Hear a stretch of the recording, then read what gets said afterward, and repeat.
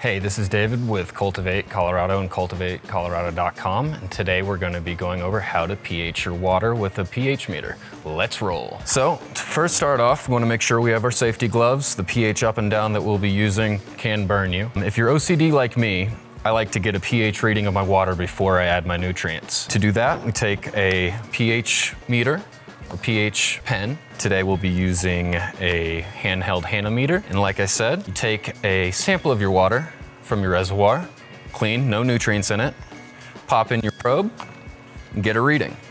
For what we're growing, wink wink, we like a range of 5.8 to 6.4 for optimal results. So in this instance, I'm reading 5.8. I'm gonna go with that, and that's pre-nutrients. Let's add some nutrients into that for us. Let's see, a little plop. Give it a stir. Pop our meter in. I'm reading at a 7.6, so I'm gonna wanna use some pH down. This stuff is highly concentrated and can burn your skin, so make sure you're wearing your protective gloves. Drop it in. It's reading at a 6.0, and that's how you pH your water. Thanks, guys.